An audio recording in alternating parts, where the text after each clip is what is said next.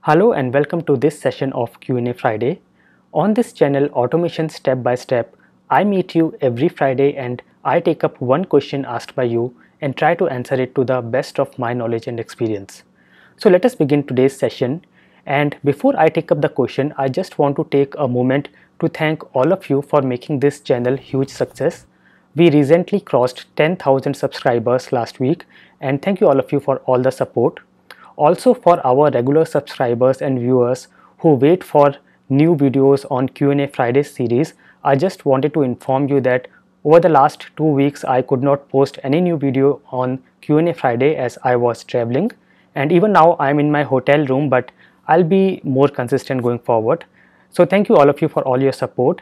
And coming back to our QnA Friday session, so today we are taking up a question asked by Kate, and Kate says, I use few tools and softwares for testing and automation. I need a way to find other similar software options available for me. Is there a way to do that other than Google search? Kate, thank you for asking this question. And as you mentioned, one of the ways is Google search. But as I understand, you are looking for a very straightforward and direct option where you can find other alternatives for your tool and softwares. So fortunately, we have a solution for that, and some time back I have posted a video on my channel by the name How to Find Free Alternative Softwares.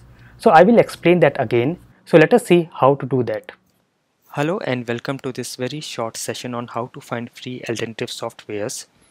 You might have a need that you want to find some free open source alternatives to a licensed software, or you want to find some similar and view some similar software in some particular category. One of the sites that is very useful and I always use is alternative2.net. Let us go to our browser and type alternative2, and the very first option that you will get is this site which says this site lets you find apps and software for these platforms. Let us go inside this site, and here you can type any of your software that you want to find alternatives for. So here you can, let us say I am doing a performance test and I know LoadRunner is a commercial tool for that. As soon as I will type LoadRunner, it will give me the option. I can click on that option and say find apps. So this will search for the alternatives, and here it will show you about LoadRunner, the details, but if you go down it will show you all the alternatives for LoadRunner, and the very first here it is showing Apache JMeter. Now the very useful thing here is you can click on this all platforms, and here you can select the platform on which you want to find the options for, and it also shows you a number or a count of options available. And another very useful thing is you can click on this license drop down, and here you can actually select if you want to find open source options or commercial options or free or open source options, and it also gives you a count of options available. Let us say I want to find free or open source only.